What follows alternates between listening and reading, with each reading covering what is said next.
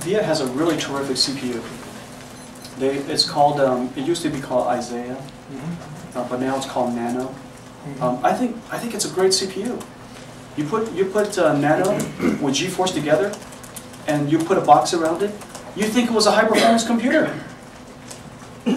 Everything works. Blu-ray works, DX10 works, all the game works, everything works. The only thing is that it's small, it's low cost, consumes very little power. It's unbelievable. And so we are so excited about it that we're going to go and optimize all of our software for Nano. And that's a huge investment for us. You know, today we only support 2 microprocessors from all of our software stack perspective.